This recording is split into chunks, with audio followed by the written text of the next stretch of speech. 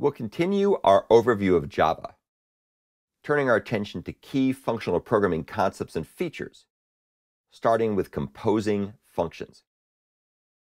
The modern Java features we'll be talking about in this lesson were added in Java 8 and expanded in subsequent releases.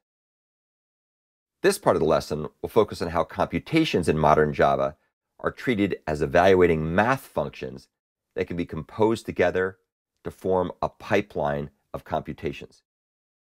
We'll illustrate function composition using a modern Java Streams example that's available at the link at the bottom of the slide below. Java functional programming has its roots in a formalism known as Lambda Calculus. In Lambda Calculus, computations are treated as evaluating math functions. As I'm sure you remember from your early exposure to math functions, probably in elementary school, a function defines a relationship between an independent variable x and some dependent variable f of x, which is the output of applying the function f to the input value x. Ideally, each function in a functional programming model is pure. And what that means is its return value is the same for the same arguments. In other words, there's no reading of shared mutable state. And its evaluation has no side effects, meaning that there's no writing to shared mutable state. Here's a method that we'll use as an example math function in our first case study in this lesson. This isPrime method takes a parameter n and checks to see whether it's a prime number. A prime number is a natural number greater than 1 that's not the product of two smaller natural numbers. This isPrime pure function returns 0 if its parameter n is prime, or the smallest factor if n is not prime. In functional programming languages, such as Java, functions can be composed. In other words, the output of one function serves as the input to the next function. We'll be taking a look at a case study example, EX1, which will generate and check count positive odd random numbers and print which are prime and which aren't. We'll be using modern Java streams to demonstrate how the functions are composed. A stream is a pipeline of operations that can be used to process a sequence of elements that flow through the stream. We'll be looking at streams in more detail later. This is just to get us started with the introductory case study.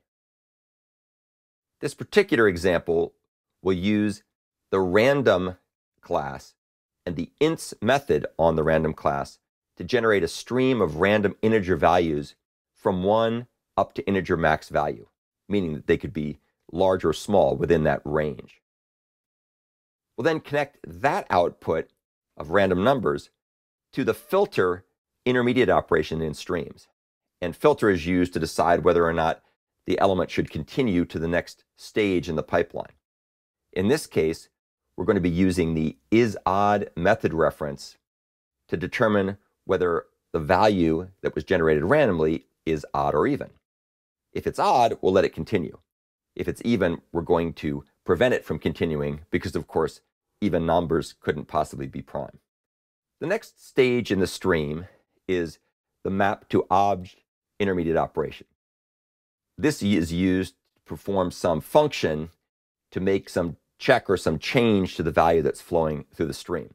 In this case, we're going to call the checkIfPrime method reference, which is used to determine which numbers are prime, and it will return a prime result indicating whether it was prime, in which case the value will be 0, or the smallest factor if it was deemed to not be prime. And this comes back in something called a record, which is a relatively new Java data type that can be used for pure data values. The next stage in the stream is the limit intermediate operation.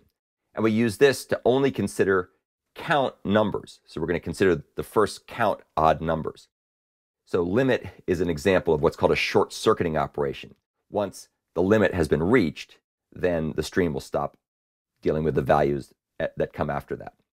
The final operation in this stream is the for each terminal operation. A terminal operation is used to do two things. It starts the whole stream processing in motion, and it's also, in this case, used to have a side effect which will print the results. In other words, print out whether the numbers that flowed through the stream up to this point were prime or not prime. Notice how Java streams can be used to apply the so-called fluent interface pattern that chains method calls together by connecting outputs of one function to the input of the next function, and so on throughout the pipeline in the stream. So that's the end of the overview of our first discussion in the context of key functional programming concepts and features, which focused on composing together functions, all of which were pure functions in this particular example.